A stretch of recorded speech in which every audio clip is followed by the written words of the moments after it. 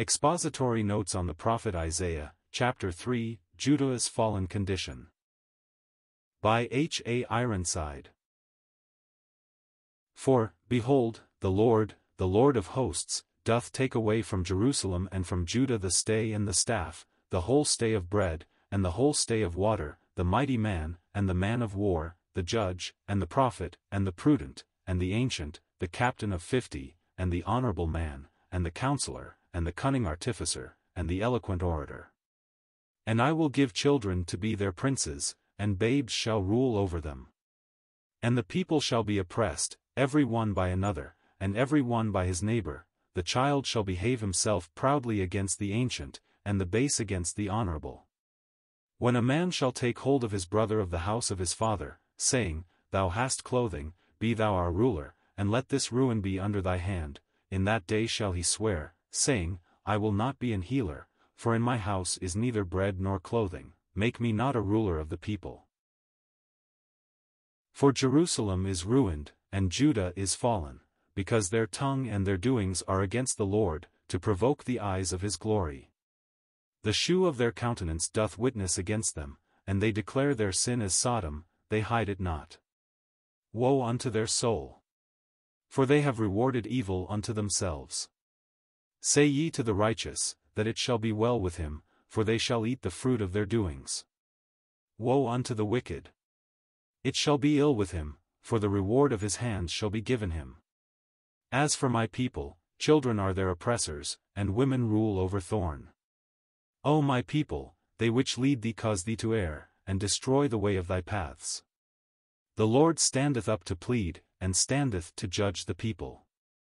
The Lord will enter into judgment with the ancients of his people, and the princes thereof, for ye have eaten up the vineyard, the spoil of the poor is in your houses. What mean ye that ye beat my people to pieces, and grind the faces of the poor? Saith the Lord God of hosts. Verses 1 to 15. This third chapter continues along the same line as chapter 2, but makes it very definitely clear that it is Jerusalem and Judah which God has in view above all others when he speaks of coming desolation and unsparing judgment. The covenant people and the one-time holy city had gone so far from the path of obedience that God himself prepared them for the vengeance decreed by weakening their means of defense. Children were their princes and babes ruled over them. Their leaders, in other words, were like infants unable to control themselves, much less to guide others aright, so disorder and confusion prevailed in place of orderly government. When God is dethroned, anarchy always results. In their desperation, men were ready to follow anyone who might seem to be able to point out a way of escape from the present misery and might promise to bring order out of the chaotic condition prevailing. But those to whom they turned for guidance were in utter bewilderment themselves, and so refused to take the responsibility of seeking to rectify the abuses which were affecting the nation so adversely. Verses 5 to 7. The root cause of all the trouble is indicated in verse 8, Jerusalem is ruined, and Judah is fallen, because their tongue and their doings are against the Lord, to provoke the eyes of his glory. Thus they had brought down judgment upon their own heads, and so we hear the solemn woes pronounced against them, 2 in this chapter, verses 9 and 11, and 6 in chapter 5, verses 8, 11, 18, 20, 21, 22. First we read, Woe unto their soul! For they have rewarded evil unto themselves. Then in verse 11, Woe unto the wicked! It shall be ill with him, for the reward of his hands shall be given him. As for the righteous remnant, God will care for them, protecting them in the day of storm and stress. Verse 10. Alas, the great majority of the people were oblivious to their danger and were content to go on with children as their oppressors and women ruling over them, as we have seen, a weak and powerless leadership that could not lift them above the existing confusion. The psalmist prayed, Enter not into judgment with thy servant, for in thy sight shall no man living be justified. Psalms 143 verse 2. There is none now to plead for the guilty leaders in Judah, rather, the Lord himself stands up to plead against them and to enter into judgment with them. Because of the way they have misled the people and abused their confidence, he will hold them accountable for all their waywardness. Moreover the Lord saith, because the daughters of Zion are haughty, and walk with stretched forth necks and wanton eyes, walking and mincing as they go, and making a tinkling with their feet, therefore the Lord will smite with a scab the crown of the head of the daughters of Zion, and the Lord will discover their secret parts.